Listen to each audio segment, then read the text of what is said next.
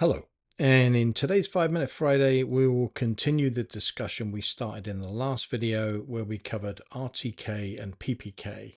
If you've not already seen that, I recommend that you go and watch that video before starting here. In that video, we learned that RTK and PPK are ways of correcting the geolocation of the individual photos to provide centimeter level accuracy.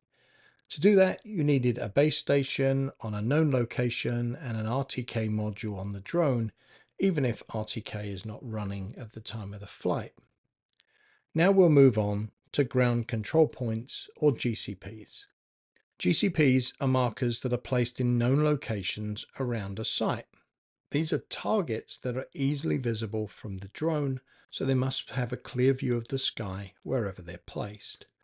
To place them, you'll use a GNSS receiver placed on a known location and another receiver that will be receiving the corrections as you move around the site. The GNSS receiver that moves around is known as the rover. Like the drone in RTK, the rover receives the GPS signals and a correction signal to provide centimeter level accuracy.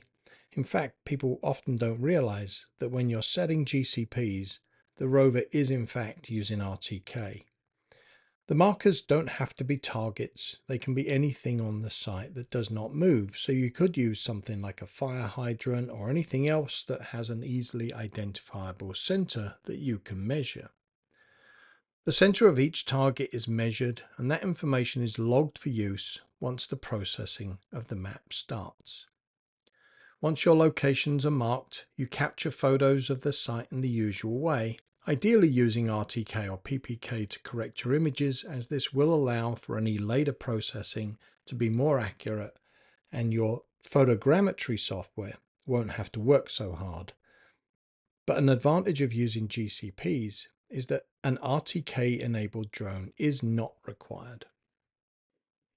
When you load the photos collected into your photogrammetry software, you'll then find the photos that contain targets and then use a process to tag the center of each of those targets and match it up with the data you collected earlier.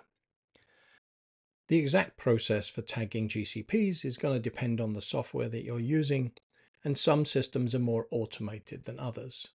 Now the software processes the map, but crucially uses the center point of each GCP to adjust the map position by shifting it over until the center point of the GCP in the image matches the location collected.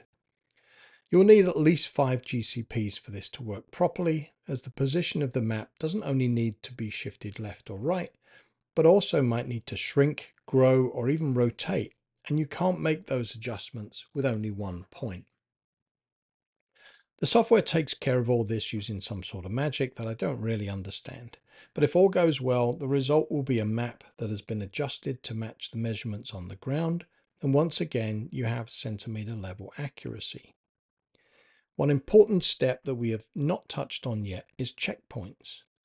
When tagging the center of the GCPs, you will ideally tell the software if this is a GCP or it's a checkpoint.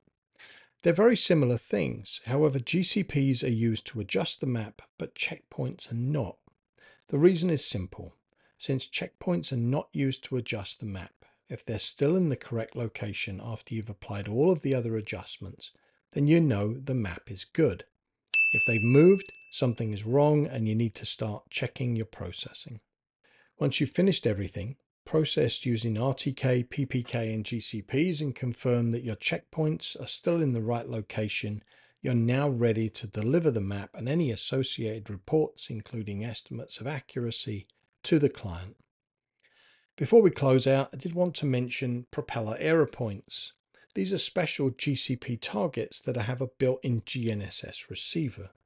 This simplifies the process by combining the GCP location collection and the GCP placement. However, these targets and the associated software can be expensive, but they are a good solution, and for more information on that, see the Propeller YouTube channel, which has some excellent free videos.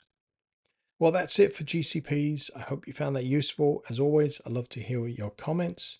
If you have anything you would like to deep dive into, please let me know, and don't forget to subscribe, and I'll see you in the next video.